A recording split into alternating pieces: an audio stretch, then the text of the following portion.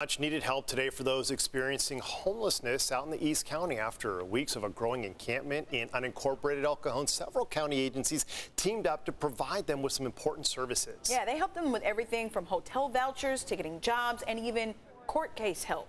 CBS 8's Heather Hope caught up with one woman who now has a place to stay. Well, in direct response to growing homeless encampments in unincorporated El Cajon, local leaders put together this East County Homeless Resource Fair to serve as a one-stop shop for those unsheltered to get the help they need. We've had a steady flow since this morning of people coming through, getting the help they need. Taking advantage of each booth and tent set up outside the East County Transitional Living Center on East Main Street in El Cajon.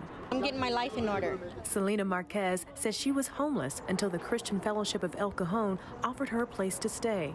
Now the Center for Employment Opportunities is helping her. I've worked out a couple of things for jobs, because I do want to be employed.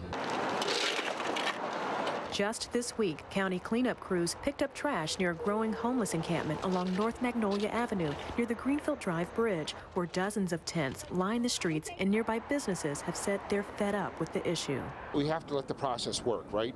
Can't go in there and arrest all these folks, no matter how angry those business folks are. The encampment falls in San Diego County Supervisor Joel Anderson's district. He teamed with multiple local agencies to put on the East County Homeless Resource Fair, where hygiene kits and water were handed out. When we have services like this set up, we can go there, offer them services, give them hotel vouchers, get them off the streets, and put their lives back on track.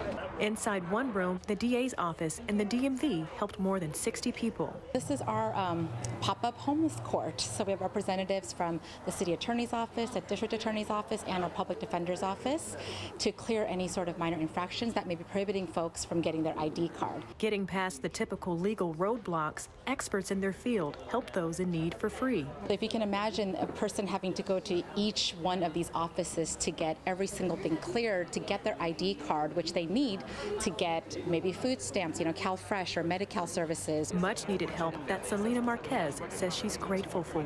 I was able to talk to the child support people, and they're going to lift my suspension off my license. So if you missed today's resource fair, the East County Transitional Living Center says its doors are always open to give help and services to those in need.